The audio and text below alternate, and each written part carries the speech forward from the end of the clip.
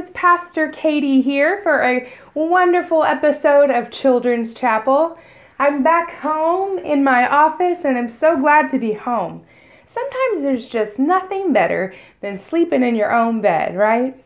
I pray that you all have had a great few weeks of school, whether it's happening at home around the kitchen table or you're in the classroom at your elementary or middle or high school. I hope you know that we have been praying for you. Are you ready to begin Children's Chapel? Let's go ahead and light our candle, and I bet you can remember what song we're about to sing. Did you guess This Little Light of Mine? Well, you're right. Are you ready to sing? Let's go. This little light of mine, I'm gonna let it shine. This little light of mine, I'm gonna let it shine.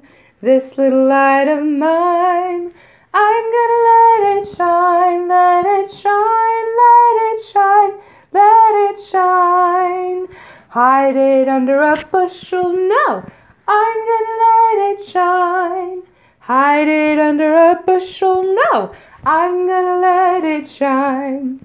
Hide it under a bushel, no, I'm gonna let it shine. Let it shine, let it shine, let it shine.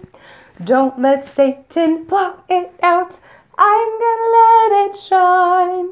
Don't let Satan blow it out, I'm gonna let it shine. Don't let Satan blow it out, I'm gonna let it shine. Let it shine, let it shine, let it shine. Amen, everybody. Let your light shine. I'm going to put my candle down, and it's time for us to do our prayer for illumination. Are you ready? We say, Dear God, give us eyes to see and ears to hear and hearts to understand your word. Amen. Well, I am so excited to share our story with you today. It's written by Jennifer Grant, and it's illustrated by Benjamin Schipper. And it's a great book for us to imagine. Do you know what it is to imagine? I bet you do. Does anyone here watch Paw Patrol? Well, I love Paw Patrol, but do our animals really talk like that? Can our animals drive those things that they drive in the show or fly an airplane? No. But we imagine, we use our brains to imagine the animals doing that, right? And then we get this great little TV show. Recently, I've been in tune with what's cool for all the kids these days. And there's the movie Descendants, which is a Disney movie. And I love it because it imagines a new part of the story for so many beloved Disney movies. It imagines what the children of all the evil queens and Ursula and who else am I missing? Oh, Cruella and Captain Hook. It imagines what their children are like. I think that is so cool. Well, today we're not going to be imagining about animals talking, nor are we going to be imagining about Disney movies, but we're going to be imagining about what God is like. And our book today is called Maybe God is Like That Too. So before we begin, I want us to take a second and let's close our eyes, quiet ourselves just a second, and I wonder, how do you imagine God? When you think of God, what do you imagine? Do you have something maybe in mind? Do you want to say it out loud right now? Well, let's see if it's in the story. Maybe God is Like That Too. Written by Jennifer Grant and illustrated by Benjamin Schipper. I live in the city, where the sidewalks and subway cars and buildings and buses are packed with people. But I've never seen God before.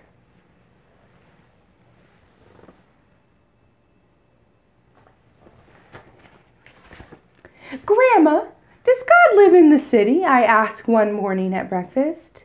Yes, God is here, she says. You just need to know where to look.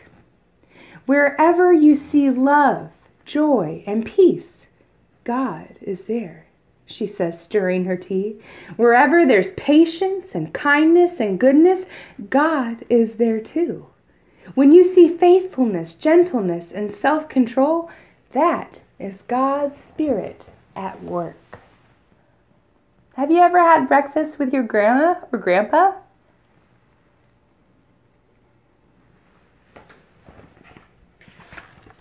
On the way to school, I'm on the lookout. I see a bus full of tourists and count 10 bright yellow taxis. I spy a man sweeping a stoop, and Grandma and I laugh when we see a tiny dog wearing a fluffy purple sweater.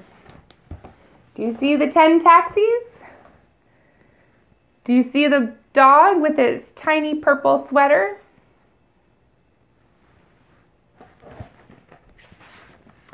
At school, Grandma hands me my lunch and hugs me close before she says goodbye.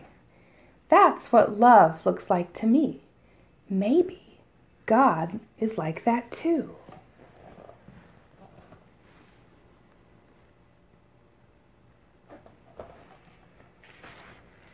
On the swings, I pump so hard, I see over the wall and into the alley. My friends shout, "Higher, higher," as my feet fly way up into the sky. That is what joy looks like to me. Maybe God is like that too. Have you ever swung really high on the swings? It's a pretty fun thing to do, a joyful thing to do. Outside, car horns blast and sirens scream, but my classroom is quiet and calm. That's what peace looks like to me. Maybe God is like that too. Do you find peace in your classroom sometimes? Peace in reading? I try to tie my shoes, but the laces tangle around my fingers. My teacher sits down beside me and shows me how to tie them. That's what patience looks like to me.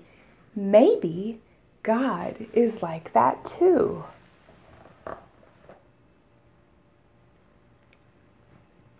Have you ever had someone sit and help you? It's a nice thing to do. On the way home, I see a doorman wearing a red cape and a hat with a shiny brim. He's holding the door for a man using a wheelchair. The man moves very slowly, and the doorman chats with him and smiles. That's what kindness looks like to me. Maybe God is like that too. We talk a lot about acts of kindness. I like this act, holding the door open for someone. While I'm setting the table for dinner, there's a knock at the door. It's our neighbor from downstairs bringing us a loaf of bread. It's golden brown and warm and wrapped in a thin white towel. That's what goodness looks like to me. Maybe God is like that too. Have you ever had a loaf of warm bread right out of the oven? It's delicious. After dinner, I work on my homework while Grandma stands at the kitchen sink, washing dishes and humming to herself just like she does every single night. That's what faithfulness looks like to me. Maybe God is like that too.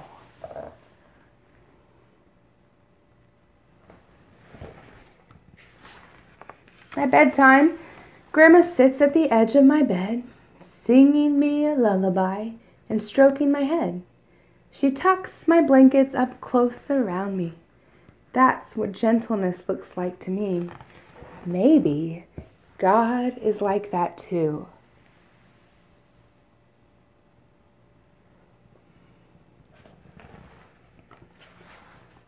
I lie in bed, watching the curtains flutter. I want to talk about the dog we saw today and how high I can swing, but Grandma says that once I'm tucked in, I have to stay in bed until morning.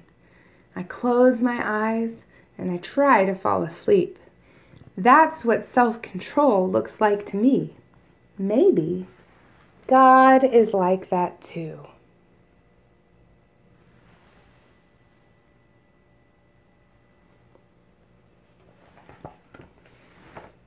I saw God over and over again today.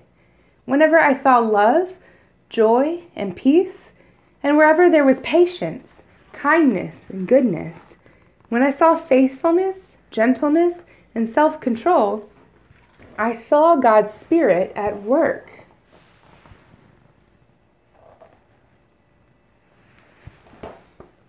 He's remembering everything that happened in the day. I don't see God the way I see my friends, or the streetlights, or the river, but I see signs of God's Spirit all around me, right here in the city. I know what God is like. Maybe I can be like that too.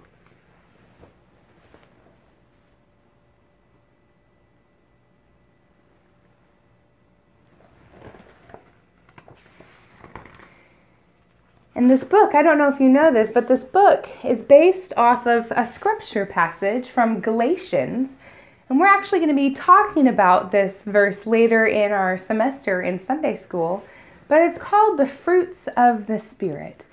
Now, I know you might be imagining a banana or some grapes or maybe a little clementine or, a kiwi or strawberries. Oh, I'm getting hungry right now. But that's not the fruits of the Spirit that we're talking about. When we talk about the fruits of the Spirit, it's the ones that the little boy experienced throughout the day and how he saw God at work. The fruit of the Spirit is love, joy, peace, and patience, kindness, goodness, faithfulness, gentleness, and self-control. And that comes from Galatians chapter 5. I like this book because it gives us a way to imagine what God is like. So I wonder if you were thinking before what you imagine God to be like, did you see any of that in the book? Did you imagine God as high up in the sky, just like the little boy was dreaming when he was, or not dreaming, when he was feeling joy, swinging so high? Did you imagine God as like a big warm hug from someone we love? Do you imagine that God is like an act of kindness, the doorman opening the door for that person in the wheelchair? I like that image of God being the neighbor showing up on my doorstep with a loaf of warm, tasty bread. That's a great image for me to think of when I imagine what God is like. Something I think we forget to do is spend time imagining how God is at work in ways that we never even thought of. And I think it's our job as people who go to church, as people who love God and love Jesus, to trust that the Holy Spirit is kind of like moving among us and giving us a creative imagination to see how God is at work. You know, Pastor Katy talks a lot about how we see God at work in our day-to-day living because that's a really important thing to do. It's important to have like our binoculars ready to be on the lookout for how we see God at work. Because the more we open our eyes to see God at work, the more our hearts are open to understand how God is at work in our lives and how we see God's love being shared with our neighbors and with ourselves. And then it's our job to tell people what we see, right? I love that little boy really wanted to get out of bed, right? And go tell his grandma and laugh about all the fun things that had happened. But he had self-control, which means he listened to what he needed to be doing. He was in control of his body. And he stayed in bed and he closed his eyes. And he thought about how he saw God at work. I think it's a lovely way to go to bed, to think through how we have seen God at work. I wonder how you might see God, or what you might think God is like. And I hope that you'll maybe sit at the dinner table or breakfast table and share a bit with your family about what you think God is like. And maybe they'll share something about what they imagine God to be like, and you can say, maybe God is like that too. I look forward to hearing how you imagine God is like. So let's pray today. You ready? We say, Dear God, we love you. We thank you that you are present in every part of our day. Help us to open our eyes to see you at work. And all God's children say, Amen. All right, friends, I hope you have a great day, a great week, and know that your church loves you, your family loves you, and your God loves you so much. Take care, and we'll see you next time.